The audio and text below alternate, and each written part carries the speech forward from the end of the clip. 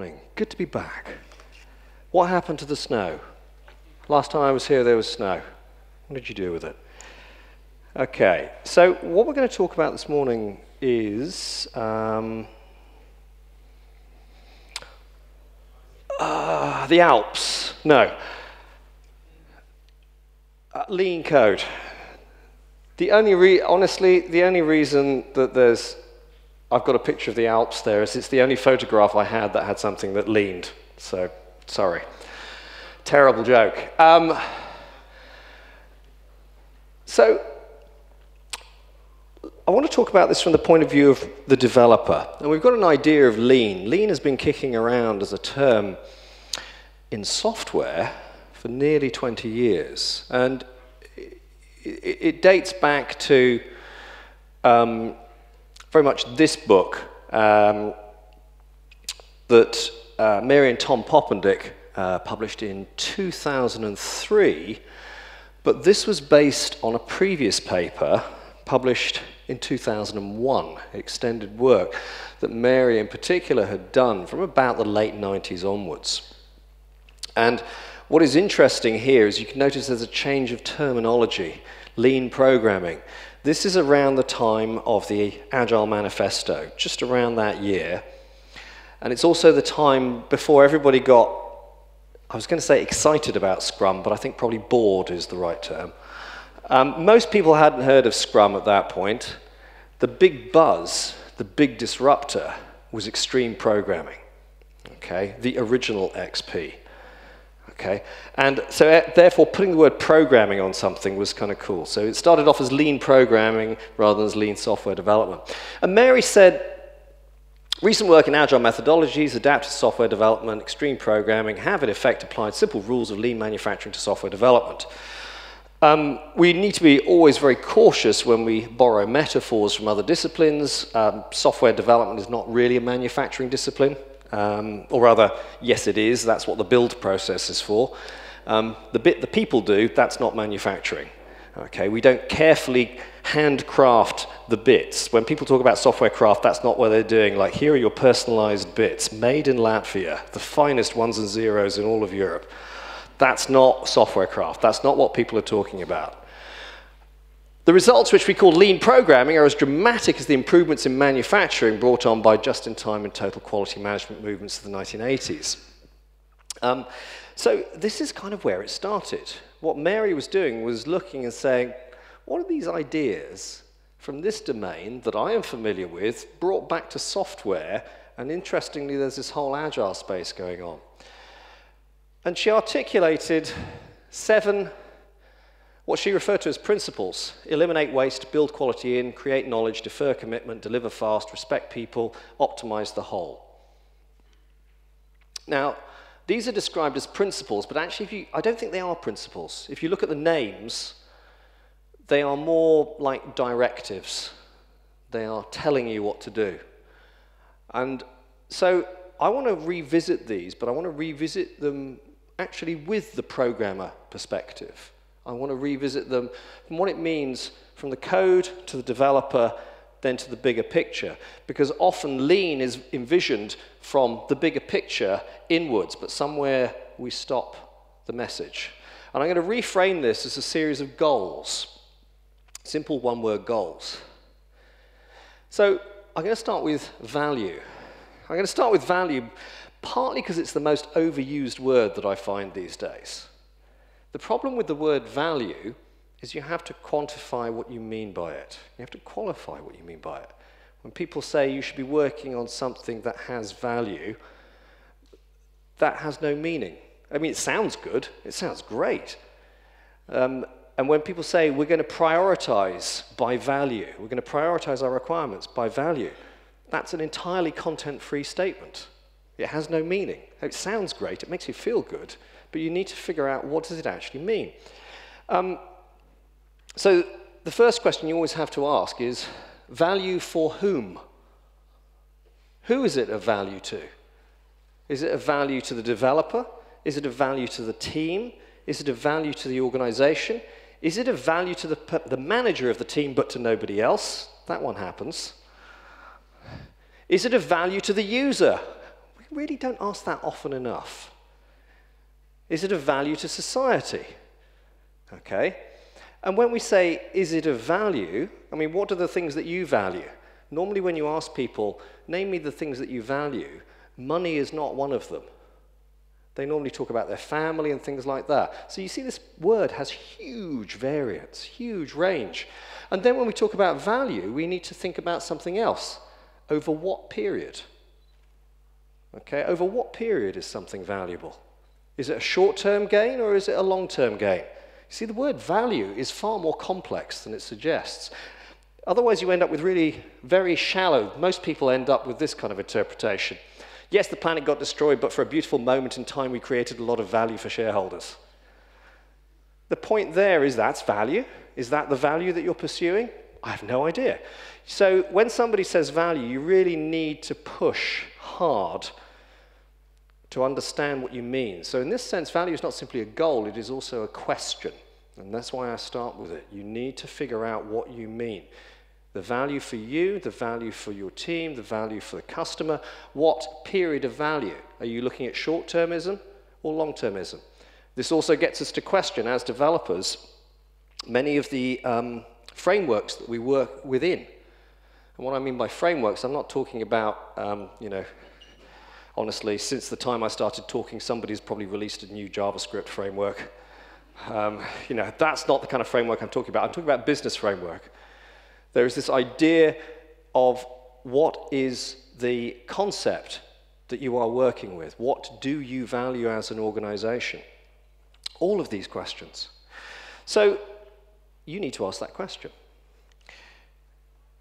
And when you start talking about things, there's another thing. You've got to deal with the code. And it turns out that many organizations seem to believe that they are being paid for the line of code. At least that's the only way I can explain how there's so much code that does so little. Okay? The amount of value per line of code decreases hugely as a system gets old. As a system has work done to it. Unless somebody puts particular effort, they will end up diluting the value of the code. So directly from the developer point of view, what is the value of this line of code? Put simply, I'm going to travel back in time a couple of thousand years. This is not the only Latin in this talk, okay? These are three qualities of a building that Vitruvius, a Roman architect, described in his volumes De Architectura, on architecture. Firmitas, utilitas, venustas. Firmitas, firmness, strength, robustness. Utilitas, utility, usefulness, value. Venustas, Venus, the goddess of beauty. Is it beautiful? That's kind of an interesting question to ask about code. I'm not going to answer that today, but we'll get close. So I just want to concentrate on utilitas. The very minimum that we should be expecting when we are looking at our code is that it has utility. It is useful. It solves a problem. That code is there because somebody needs something from it. And that somebody could be another piece of code, or an end user. In other words, this has a job to do. It is useful. That's a very hard thing to do. We have a real problem with most systems. It's not just verbose code. It's not just code that is very long-winded. Because sometimes what happens is I don't think people necessarily sit down and say, you know what? I'm going to write some really long-winded code today. I could take one line, but I'm going to write 20. I'm going to take this simple idea and turn it into something complex. I don't think people sit down with that objective. But what happens is that we are often caught in a trap where our first idea, when you're playing around with ideas, you don't yet know what that idea looks like. And we are not very good at that question of coming back to the thing. We write the first thing, it seems to work, and then we check it in. And when we say it works, what do we actually mean? When you run it, it doesn't do something unexpected. That's a very shallow definition of it works. Does it work for the business? Does it work for future developers? Oh, no, shit, this is really bad. It's like the first thing I thought of. Maybe I should do something with it. We need to be of the idea that our code is not permanent, that we are able to update as our knowledge updates. I'm going to come back to knowledge. The other thing is, you know what? You've got to get rid of dead code. I gave a talk here 2 years ago, The Error of Our Ways. I had a whole section devoted to how much money has been lost through dead code. That I know of? Oh, billions. Pick a currency, doesn't matter, billions. Simply because of dead code. So when somebody says, oh, that dead code, it doesn't matter, it'll never get executed. If it doesn't get executed, what's it doing there? It has no value. But there's always this thing. There's a kind of a developer arrogance. Oh, we don't need to worry about that. I know it will never get executed. Now, do you know it or do you just believe it? What happens if it's not actually, well, dead? What happens if you end up with the zombie apocalypse and it comes back to life?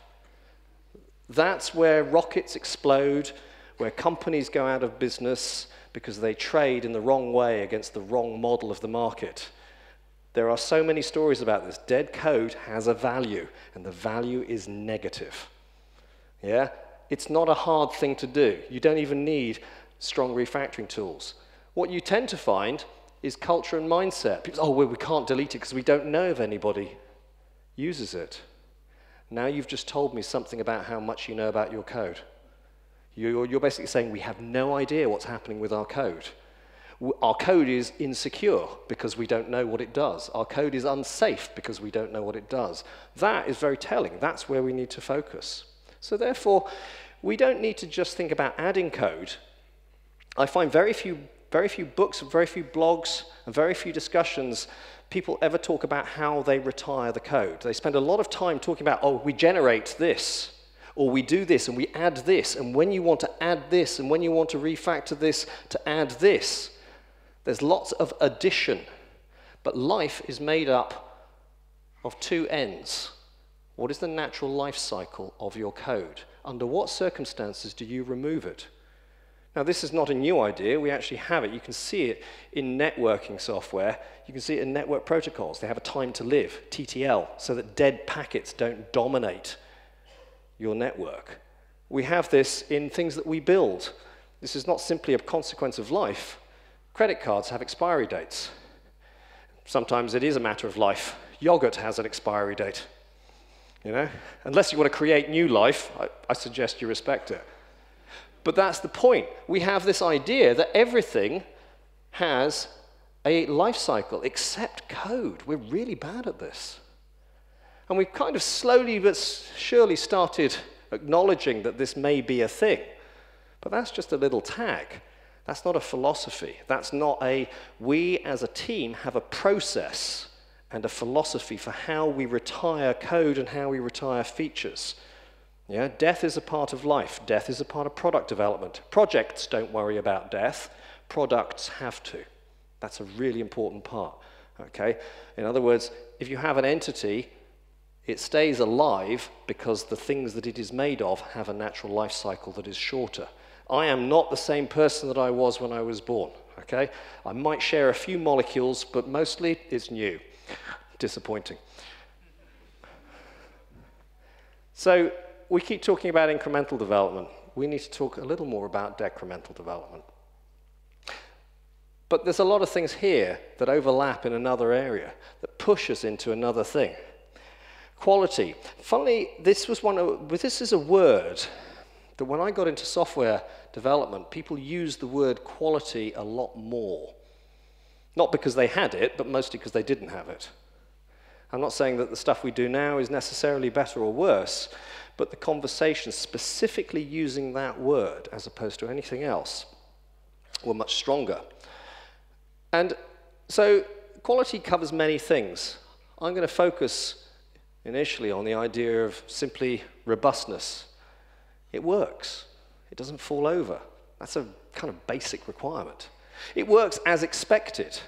Not only does it work as expected, but it doesn't have nasty side effects when we do things that are stupid, because guess what? We are human. Well, I'm pretty sure most of you are. But here's an interesting thing. When we talk about robustness, I want to talk about the quality of the code itself as an entity.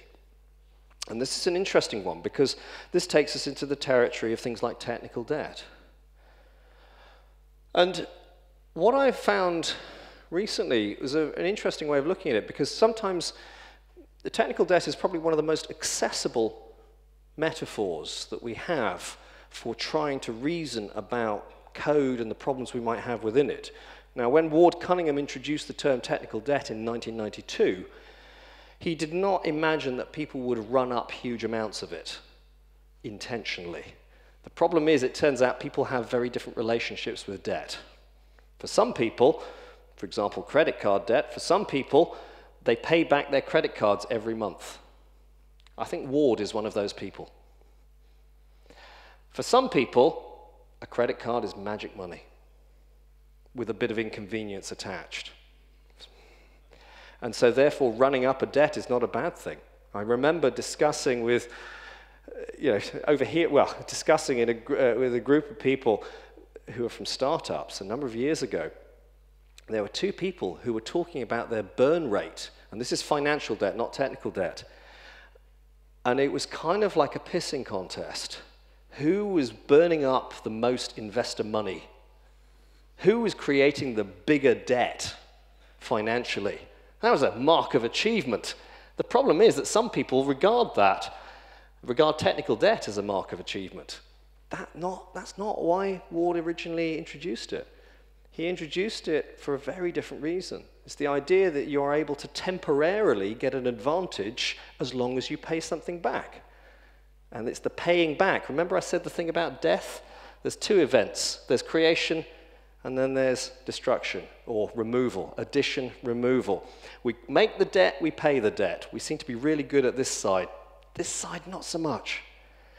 But sometimes people sort of say, oh, it's just a technical debt problem, or we've got technical debt. Let's go back to worrying about what the customer wants. I want you to go to the customer and say, you have never seen a code base like ours. Let me tell you all the problems with it. Anyway, what did you want again? Your features, are they really important? Do you want us to deliver features next year as well, or the year after? Whenever people tell me, oh, the customer never wants us to pay back technical debt, I think that's a little bit dishonest. Very few people have ever gone to a customer and said, this is what this is going to cost. This is what this is going to mean in 6 months, 12 months, 2 years, 3 years. That's what it's going to mean. When you tell people this is their repayment sense, when you tell people, you know that loan you took out, we're going to send people around with baseball bats to recover it. And that is your cost. That's the issue. Technical debt is also not just that issue. It has other consequences. Technical debt is something that will lead to staff problems. Why do people want to work in that? If they have a choice, if people don't have a choice, they don't have a choice. But if they feel they have a choice to move elsewhere, they will. It also has some really interesting implications for security. Because what you're saying, when you say technical debt, you're basically saying we have no idea what our code does. Or there are bits of our code that we don't properly understand. There are bits of our code base that we do not properly control. Anyway, by the way, our system is very secure. Those two statements do not live in the same sentence. Okay? Security, part of it is knowledge. Compliance, defects, all of these things are related to this. So there's a deeper case here.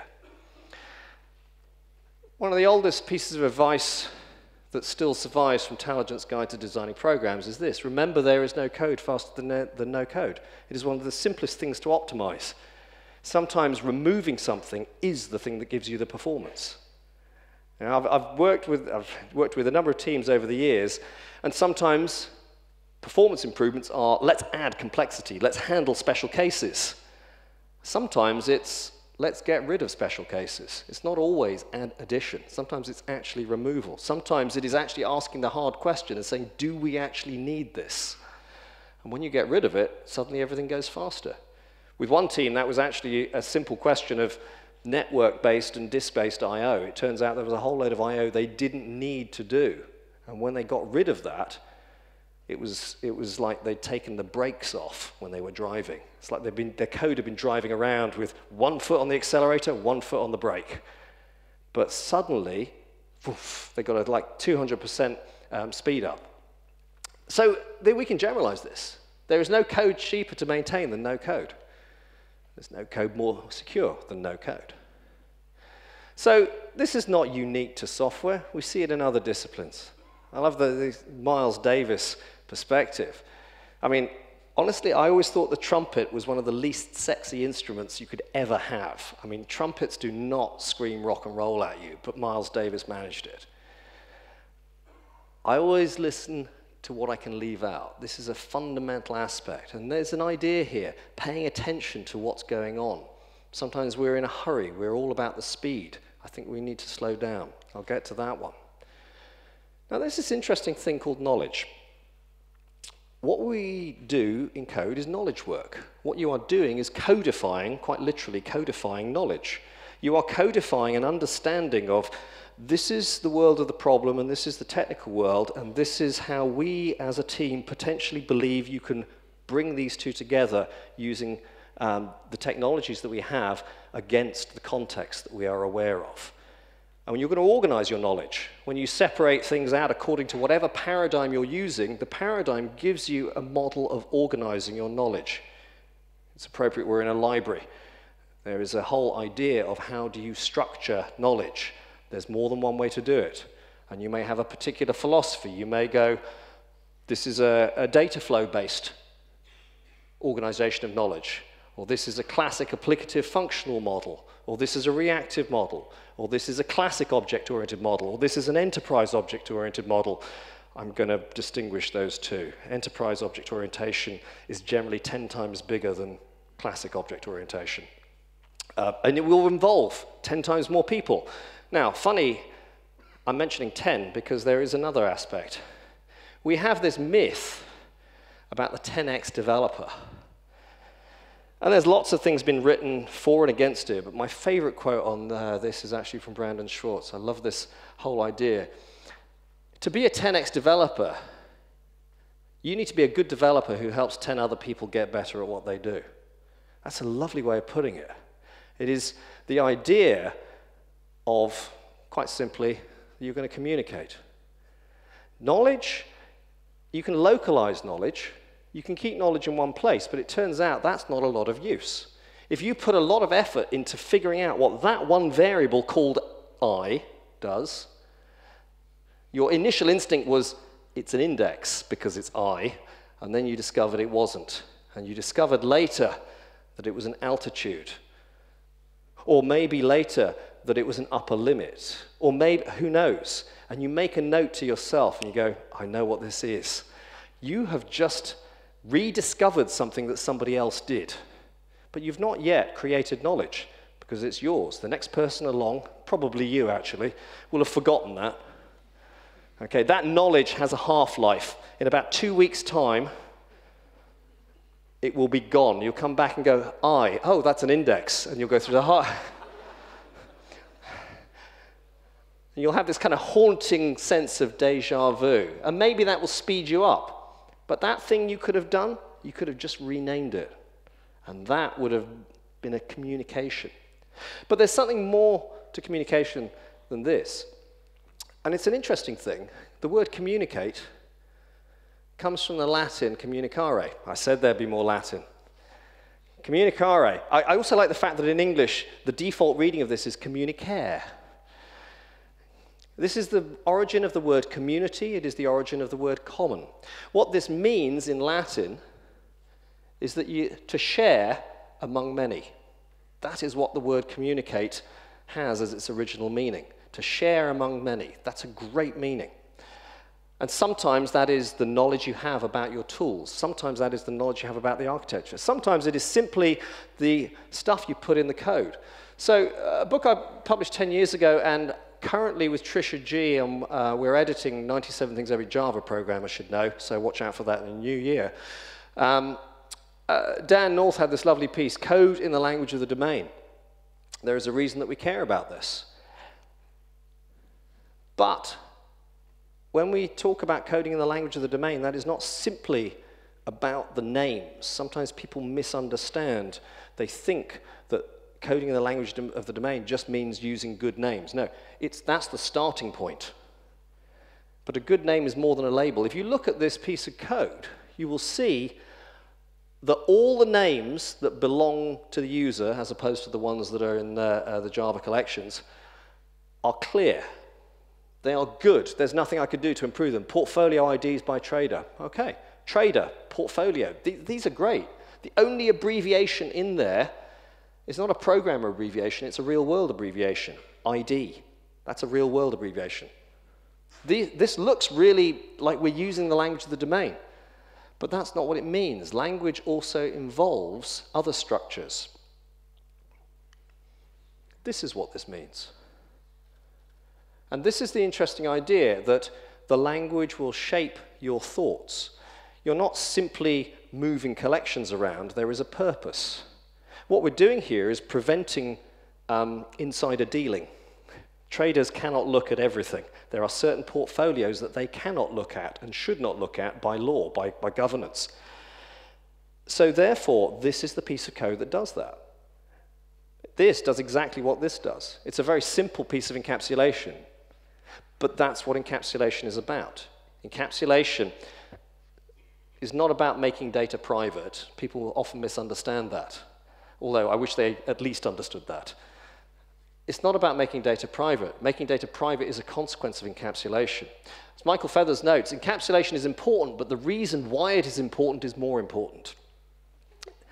Yeah, just digest that slowly. Encapsulation helps us reason about our code. It allows us to reason, it allows us to think, it allows us to create knowledge, to have knowledge, to pass on knowledge. That's what it's about. Quite literally, we're talking about reasonable code.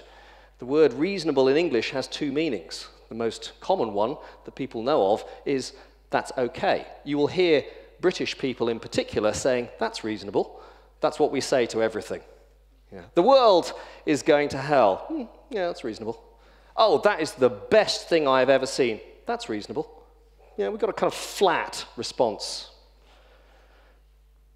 But the idea of reasonable is generally positive, but its original meaning is you can reason about this. Is my code reasonable? Is it okay? But also, can I think about it? In well-encapsulated code, there are fewer paths to follow as you try to understand it. Understanding and knowledge are intimately related. Encapsulation isn't an end in itself. It is a tool for understanding. That is what we want. Our knowledge is there so that we can create and respond to it. And response also involves handling change. Change, we are terrible at this. So, this is I think the British government have been having a few problems in recent years. You may have noticed Britain is running a rather large social experiment. I'd say it's not going well. Don't do this at home.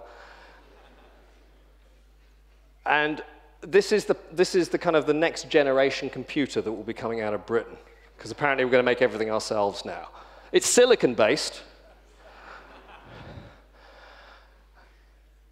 and twice a year it gives the right answer. We're not sure why or how, but it does. What we have here is, we've moved from Latin to Greek, monolithos, monoliths. One stone, one heavy stone. Stones that are so hard to move that it takes teams of people. And we look back in time, we look at this, and we go, how did they build it? And we go into work on Monday, and we look at it, and we go, how did they build it? Why did they build it? How does it work? And you know what we originally envisioned when the system was young? This is what we had in mind. Beautiful, small stones, elegant, with a kind of like sort of nice Japanese seaweed aesthetic going on. This is my youngest son when he was 5. It's just like he arranged this. It's just like, And this is what you hear when people say, oh, yeah, we're talking about microservices. Yeah, you know what happens to microservice architectures? If you don't really know how to do the architecture thing, and you don't really respect the code, and you don't slow down to ask the questions and say, how are we organizing the knowledge? Are we making this valuable for the people who work in it and valuable in the long term, not just the short term for the people who use it? If you just go at it thinking microservices is the answer, this is what you get. The observation was made in the early 1980s by Alan Perlis, the first winner of the Turing Award. In the long run, every program becomes Rococo and then rubble. This is the fate of everything if we do not pay attention to it. That is what we're trying to do. This is how we organize our knowledge, but it is also the fact that knowledge changes. Now, this is something we are very poor at doing. We have an assumption that everything we know is fixed, even though that is contradicted regularly. Our understanding of a system is going to be different, even if requirements never changed. So I'm going to run a simple thought experiment here. The great thing about thought experiments is that you can defy the laws of physics. Imagine that you had the perfect specification that contained every piece of information you ever needed, and it was all given to you up front. And not only did it contain every piece of knowledge you ever needed, it was also comprehensible, and it was never going to change. And because I'm feeling generous, because it's Friday, we're going to basically prevent change to everything else except time. Oh, no, there's going to be no team change, no technology change, there's going to be no market change. Everything has been frozen in place. And yet, there is still change. Your knowledge. As time progresses, as you build a thing, you learn how to build it. You learn what it is that you're building. Those brilliant ideas you had 6 months ago don't even seem so brilliant now, because you have better ideas. You truly understand how to build something. What we've just done there is completely artificial, but what we did do was eliminate requirements change. It turns out that even when you eliminate all sources of change, there is still change. That is your knowledge. Oh, of course, there are two exceptions. One is you already know everything. I have met people who have that belief. That is a problem. Or you're not very good at learning. In other words, you will never learn anything. I've also met those people. They've been in the industry decades, and yet they seem to have acquired nothing. Their knowledge is flatlined. But that's the point. Change is intrinsic to what we do. Because it is knowledge work, you are always operating with incomplete knowledge. So even if the customer never wanted to change anything, even if the technology never changed, there would still be change. It is normal. And how do we account for it? Well, lovely observation. So Haggard Hawks is a Twitter feed and actually Instagram feed that I follow. Presents unusual words, and I missed this one until Michael retweeted this with the observation, a word for the software architecture lexicon. Traumatropism, the regrowth of a plant or tree, often in a bizarre shape or direction as a result of earlier damage or trauma, like a lightning strike, or a company merger, or a technology migration, or a you name it. But that's great, because this is, now you can go into meetings and you've got a richer vocabulary for describing. You can say, oh yeah, that class, yeah, we've got some real traumatropism in there. Yeah. Or we are experiencing traumatropic technical debt. Oh, that's good. That is good. Traumatropic technical debt, TTD, okay? You heard it here first, okay? So the point here is that this is what natural systems do. And this is fine, except that I don't have to we're not trying to build a company around that tree. We're not trying to build a team around that tree. We do have some control. Code is ours. We don't get to control nature. Every time we try, nature tends to fight back. The problem is, when we tell people things might change, they generally say, oh, I see what you mean. We need to generalize. We need to make everything configurable. Yeah, that doesn't generally work out. That brings with it complexity. It brings with it masses of guesswork, because what you're doing is you're working without knowledge. You're saying, this might change. And if it might change in this way. There's a lot of mights and maybes in this. It's a game of probabilities you will probably lose, and you're going to end up adding a lot of complexity. It turns out the easiest way to future-proof your code is to get rid of all this stuff, to go into the future streamlined, kind of ready for anything. Keep the code as lean as possible. Just get rid of the stuff it doesn't need. Make it focused. This is what we're doing, okay? And this is easy to evolve. We need a philosophy of how we evolve. This is something that platforms have struggled with. Java has started dealing with it. I've noticed C++ has started dealing with it. Different languages and platforms often had this blind view of the future is just addition. The future does not involve experimentation. The future does involve experimentation because the future branches. We don't know which path we're going to take. And so this is the idea of how do you deal with this uncertainty? And there are lots of different approaches, but you have to acknowledge it. The other one is this other idea. Write code that is easy to delete, not easy to extend. We've got caught in a trap thinking that everything must be extensible. Okay? The idea I must be able to add and plug in and do that. Sometimes that is exactly what you need. A lot of the time it is not. There is this idea of find out which path you're on. And sometimes if you're really not sure, then travel light, okay? The lean approach, the more streamlined approach is what you need. The plug-in architecture that you think you need will become apparent over time if you're not sure of it. If you already have experience of what it should look like, well done. You've got knowledge. But if you don't, you're better off taking a streamlined view. And this is old knowledge. If you're not sure of something, if you have a lack of knowledge, then how do you organize it? Well, encapsulate it. It turns out that this is a structuring technique. This is 1972. We propose one begins with a list of difficult design decisions or design decisions which are likely to change. Each module is then designed to hide such a decision from the others. This advice is not new. What is interesting is that sometimes when I quote this, people say, yeah, but how do you know that the design decision is difficult? Well, sometimes you already know because you're sitting there going like, I've been wrestling with this problem. But I'm gonna throw out something here that's really quite an interesting one. Maybe you are not the best person to determine this. Maybe the fact that you can't agree with your colleague is the most interesting piece of information that you have, and you're not looking at that.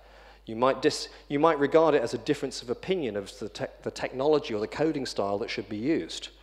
But actually, what that is telling you is the fact that the two of you, or the three of you, or more, have a difference of opinion, and I'm going to guess because you're developers, you're probably not too stupid. You're probably reasonably well informed. It turns out that's the world or the universe telling you this might be difficult, this might change. So you have to kind of listen around. The fact that somebody thinks differently actually is an indicator. We probably don't want to have everybody depend on this assumption. I wonder if I need to add an isolation layer, a private keyword, or whatever it is, at whatever scale. It's quite an important yet really simple idea. It doesn't involve normally a lot of code. It just involves adding a little bit of distance. And this is an interesting observation because it also teaches us why it is that one of the reasons that we care about loose coupling, to reduce dependencies in a system. The idea is to allow you to change your mind. Yeah, your knowledge is not perfect. And if I tightly couple to one assumption of knowledge, and it changes, then I'm going to have to do more work than if I kept it a little bit further away. Okay? And we see lots of examples. I think it's a standard example that I tend to use. I get people to talk about how would you represent a date? The reason I pick on dates is because apparently it's a really easy problem that everybody gets wrong. Yes, Oracle, Sun, IBM, Microsoft, I'm looking at you. The list goes on. Yeah, there's kind of a very simple rule. Anybody who thinks they understand date time handling really well doesn't. Anybody who thinks they do not understand date time handling really well is probably right. Okay? It's really simple. But I pick on that as an interesting domain. Because how would you represent a date? I could represent it year, month, and day. I could also represent as a number of days since an epoch date. Both of these are valid. Which one's the best? The word the best is an interesting word. You know what? I can implement both of those. That's fine. Tell you what, why don't we not depend on that? Why don't we not depend on the fact that it's one integer or three integers? Why don't we capture a concept called date and make the concept stable and we separate that out? This is old school classic encapsulation. But it's not just at the little stuff. It turns out that that's quite big. If you've ever seen a large code base where you've had a representation assumption that's gone all the way through and you've decided to change it, you will have realized that lots of little things repeated become a big thing. It turns out it becomes architectural. But we see this all the time. One of the classic examples that you see is in web browsers or in web apps. Look at the actual address on a lot of pages, and you will still see in the URL .php, .asp. I looked at one of those just last week. And it's a case of, well, hang on, why are you publishing your implementation technology as part of the address? You don't have to do that. You know, that's kind of a little bit strange. You know, why are you losing the encapsulation of your system? Your system, from the user's point of view, should just be a system that does whatever it is. Allows you to get tickets for Devternity, except that it's sold out. You can't do that anymore. Allows you to buy books. Yeah, that's what you want. But we publish the underlying technology, which leads to some really strange consequences. I spoke to a Ruby on Rails developer who had just redeveloped a site that was originally written in PHP and said, yep, we had to preserve all the PHP URLs as well. So now you have something that has got this legacy naming. It turns out it's very easy to inject. So this is this idea. This idea is deep. It's all the way through your architecture at every single level. It's a simple idea. It's not hard. I'm not saying it's not hard, so you should, you know, why aren't you doing it? I'm saying it doesn't involve a lot of extra effort. It just involves slowing down. Now, that's kind of an interesting one, because slowing down relates to how we do things in time. And there is, if you like, old school lean was very much more focused on this idea of eliminating waste. And that's part of the story, but these days tend to emphasize the idea of flow a lot more. That things are in flow, that they don't stop, start, and stop forever. You know, that things are not blocked. There's a very different way of looking at it. And kind of what we're looking at, is picking up on a remark that I threw out earlier, the difference between project versus product.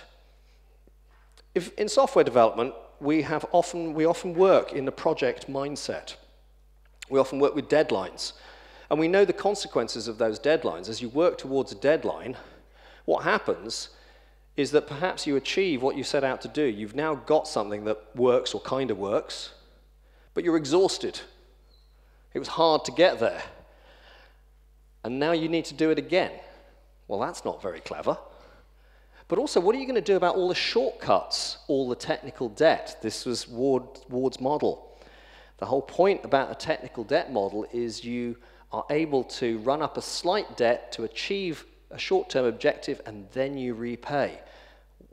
This is the whole point of life cycles and code philosophies that allow you to say, and now we pay back for the next thing. I find a lot of people say, well, again, going back to this idea, customers don't want to pay for this. Never assume what the customer wants unless they told you directly. Very few people ever ask the customer, hey, do you want us to really hit this deadline hard so that it messes up the next delivery? I think they'd probably say, no, why were you planning to do that? That sounds like a terrible idea. If we regard software development as a game, an idea I first came across through Alistair Coburn, the idea of software development as a cooperative game. There is a very interesting thing about the nature of games. There are lots of different kinds of games. There's cooperative games, competitive games. There are games that are bounded and there are games that are unbounded. Okay, so standard football match is structured as two halves of 45 minutes each way with a little bit of extra time on each half for injury, and the possibility in a tournament of having extra time and maybe a golden goal or a penalty shootout at the end. In other words, there's a clear structuring, but it has an end, and it has a number of criteria for defining an end. It is about the end. That is how projects are structured. But that is entirely the wrong philosophy. Code that is written in that style is not written with this approach in mind. The idea of sustainable development is simply, you need to meet the needs of the present. Don't put off stuff for the perfect architecture that will come. It'll always be 6 months in the future. You know, when are you going to deliver this system? Oh, in 6 months. You said that 6 months ago. Yep, my answer is consistent. Yeah? I visited a company that had exactly this. They've been working on the framework. And I think the framework was spelled in caps and in bold. And it was a few years late. But the problem is, we don't want to sacrifice the future in order to meet the present. It's a balancing act. That's why it's hard. If it were easy, we'd all be doing it. This is sustainability. It's this balancing act. But that's the point. Product development, and therefore, I would say, most code falls into this. Not all code. Sometimes code does have a very short lifetime. We know certain things have a short lifetime. Things that are truly prototypes, not prototypes that go into production, things that are truly prototypes, things that are written in competitions. Competition code has a very bounded lifetime. There are a number of cases where we can say the lifetime of this code is fixed, or it's short, and we know its end.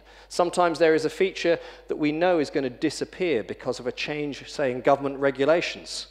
That's going to change in 6 months' time, and we will never need that piece of code again, so we shouldn't put all our refactoring effort on it. It works well enough.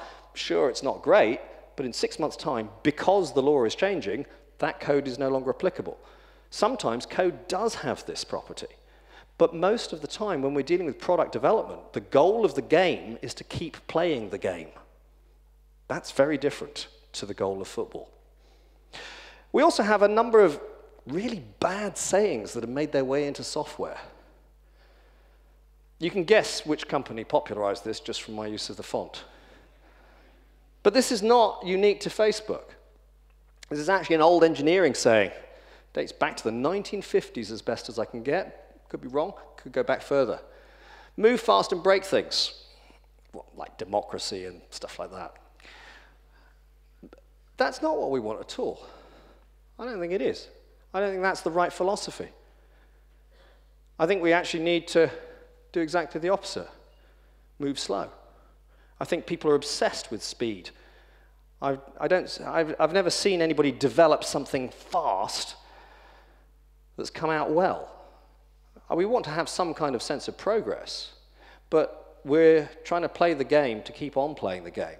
It turns out that the obsession with speed, when people talk about deliver fast, in fact, that was one of the original principles of lean development, and I still see it now. In fact, I did a keynote at a company event where they sort of said, I think, what was the tagline?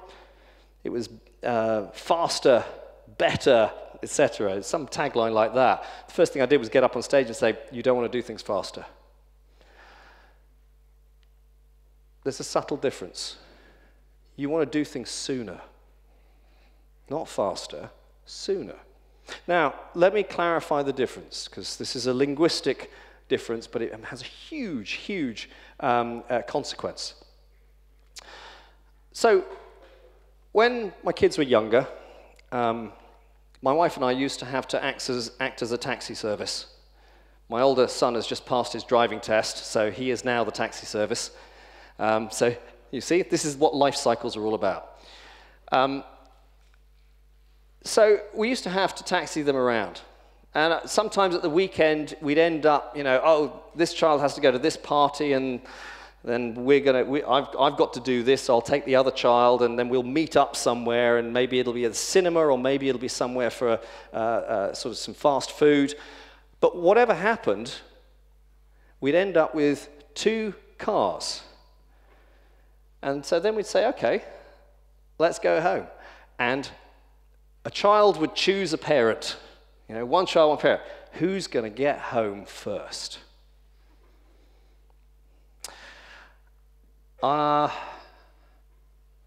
I would always drive faster, but my wife would always arrive sooner.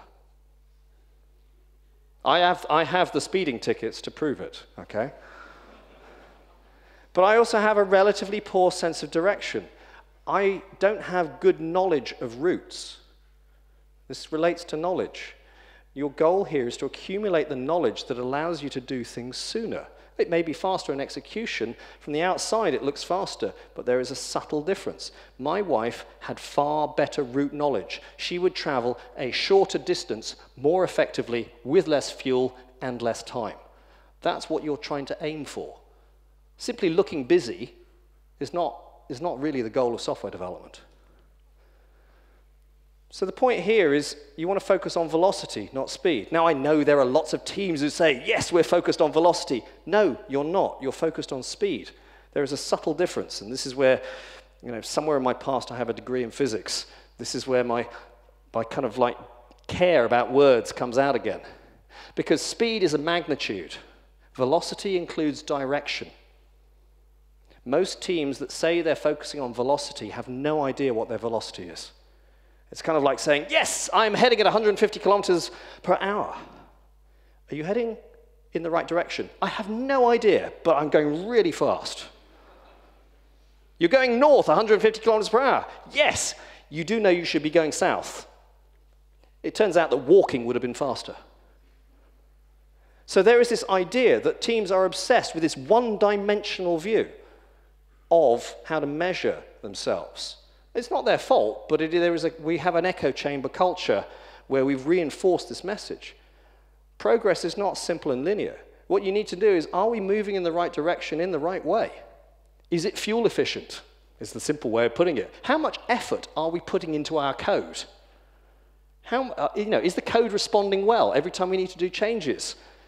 Is it the hardest thing in the universe, or actually is it okay? And is it actually what the customer needs? Yeah, this kind of thing. This is a more subtle process. And we understand that such processes are cyclic. And there's a classic way of looking at this: plan, do, study, act. The PDSA cycle, Deming-Shewhart cycle. I first encountered this in the 1990s, I think probably under the TQM thing, Total Quality Management thing. And I didn't pay much attention to it. And it was only when I started reading more deeply in the 2000s on development process, I suddenly realized this is really simple. This is the only development process you kind of ever need to start from, because it has everything that you need. You can make it more sophisticated, you can make it simpler. Here's what we're going to do. Let's try doing it. Let's slow down. This is, by the way, you may have heard a variant of this, Plan, Do, Check, Act, PDCA. I prefer study, the original formulation, for a very simple reason. Study sounds slower. Okay, my older boy is about to take exams next year to go to university. My wife and I are not simply encouraging him to check his work. Have you checked your work? Yep, done. Checking is really quick. Study sounds slow, and so it should. It takes time. You have to make a deliberate effort to do it. How are we doing? Was that the right thing? Did we do that well? Could we have done it better? What questions has that raised? That's the other important one. We don't stop to ask questions about what we're doing. Should we ask the client this? Maybe that's a good idea. Should I ask the architect this? Should we ask each other this? Is there a tool that would make that easier? And then, whatever you've discussed and decided, do something about it. Make it so. Repeat. We can even see that is reflected when you talk about test-driven development. It's not just a macro scale thing over weeks and months. A TDD cycle, people often rephrase it in terms of red-green refactor, which is kind of okay, but I've never found it very compelling. When people sort of say, the first thing you do is write something that doesn't pass a test. Well, that's not exactly a very big challenge. Write something that doesn't work. Done. Come on, give me something else. No, the way you look at it, look at these 4 steps. What does success look like? That's your plan. What is the simplest thing that could possibly work? That's your do. Take a step back. What's going on? What are the gaps and repetitions, inconsistencies, or trends I have about the code, or the tests, or the domain? That's your study. How would you address them? That's your act. It turns out these cyclic structures are really simple. You don't need to learn lots of different methodologies. It turns out once you've got this in your head and you realize it works at different scales, it's very powerful. Which takes us to this other thing, which I've kind of suggested is quite important. It turns out that people really are quite important when it comes to software development. And I've just mentioned TDD, so I'm going to pick on James Grenning's definition of TDD from his book, Test-Driven Development for Embedded C. Now, I do this for a number of reasons. One, I like the way that he has described TDD here. TDD is fun. It's like a game, it's the game metaphor again, where you navigate a maze of technical decisions that lead to highly robust software while avoiding the quagmire of long debug sessions. With each test, there is a renewed sense of accomplishment. Well, that's quite good. You feel like you're going forward. And clear progress toward the goal. Automated tests record assumptions, capture decisions, and free the mind to focus on the next challenge. Here, he's talking about a lot of things, and yet has captured quite well a lot of our motivation for unit tests, whether we do them TDD or not, or any kind of test. But what is interesting here is not just that, it's also the fact that it's for embedded C, because sometimes people tell me, oh, yeah, I see that TDD stuff you're talking about. Well, that's all right for C#, Java, whatever, but we're in a special domain. We're special. Yeah, are you special as embedded C? That's the thing I think is interesting. When people say, oh, we can't do that because we're special. Okay, here's something that's fairly special. There's a whole book on it. But there's something else here. Look at that. We keep focusing on productivity. That's another one of those speed words. I think that we should probably focus a little more on enjoyment. It turns out that most problems to do with organizational culture, team effectiveness, and all the rest of it disappear when people just start enjoying themselves. If you're doing things that are pleasurable, you know what? Most of the problems disappear. You don't have to do anything. You don't need to read a book on a new technique to apply to your team. Turns out that these have human consequences. Now, I can't give you beauty, but I can give you something that is similarly aesthetic. In Patterns of Software, in the 1990s, Dick Gabriel talked about a very simple idea. Habitability is the characteristic of source code that makes a place livable, like home. When we talk about architecture and software architecture, we are normally focused on structure. But for some reason, for such a long time, we have missed the implication of the metaphor. Building architecture is for people. It's not just there to look pretty. It's not just there to be what has been termed magazine architecture. Some buildings look really good in magazines with nice photographs, but they don't work quite so well with people in them. The purpose of a building is to have people in it. What's it like? The purpose of a software architecture is not simply to be a structure that is rational, it's to allow people to work within it. So we have a kind of a simple observation that it's a place that we live. It's how we organize our teams. Biggest advantage of autonomously working teams is risk reduction through group intelligence. This goes back to the knowledge idea. As a team, you're not simply a bunch of people who are good or hope to be good. What you're trying to do is think better, think more broadly. And this is one of those simple observations. You can't just add a bunch of people together and hope that it works out. This is a problem with how we often recruit people. We often end up recruiting people like ourselves. We recruit people for being a good fit, whatever that is. We recruit people just based on their technical skills. And it's important that they do have some appropriate technical skills, but actually there's other skills that are more important. There's a little correlation between a group's collective intelligence and the IQs of its individual members. But if a group includes more women, its collective intelligence rises. Now, there are a few of you here who already knew that, but I'm going to say collectively we could be smarter in this room. And it turns out there's a very simple reason for some of this.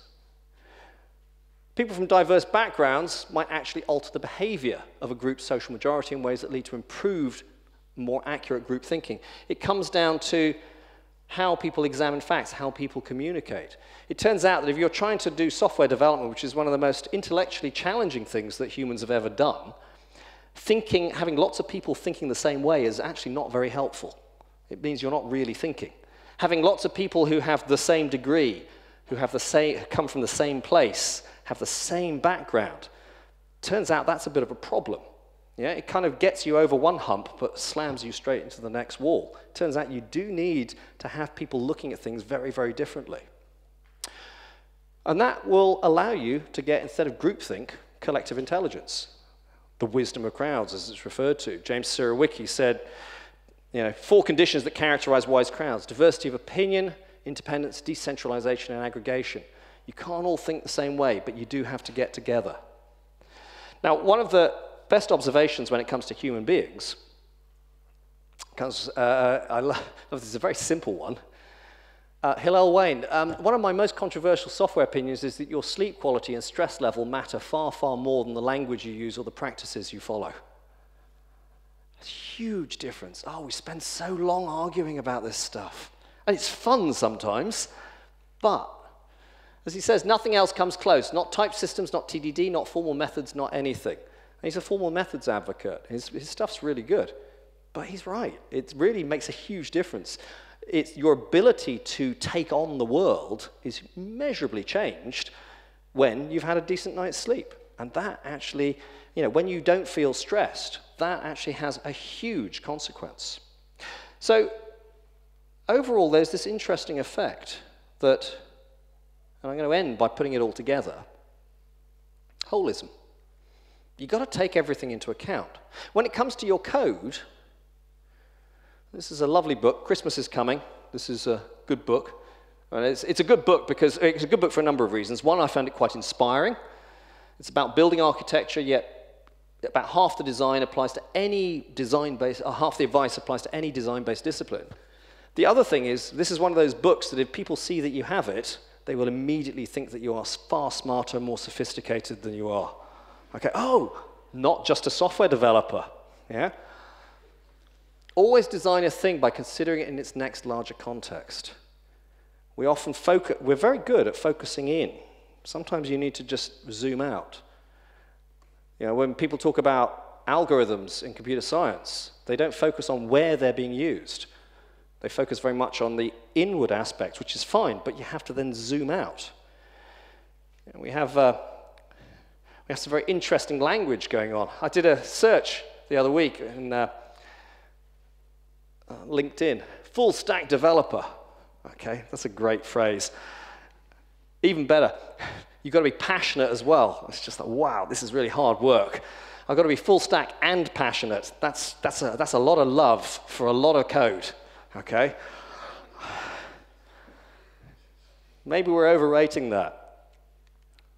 We need to be careful with our words. My experience is that front-end development, back-end development, that's what people normally mean when they talk about full-stack development.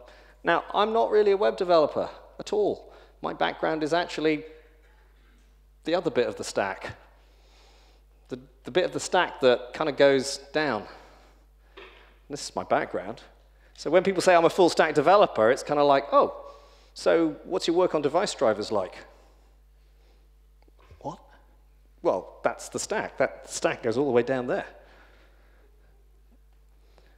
I'm not saying everybody needs to know this, but there's another direction as well, which I think is kind of important.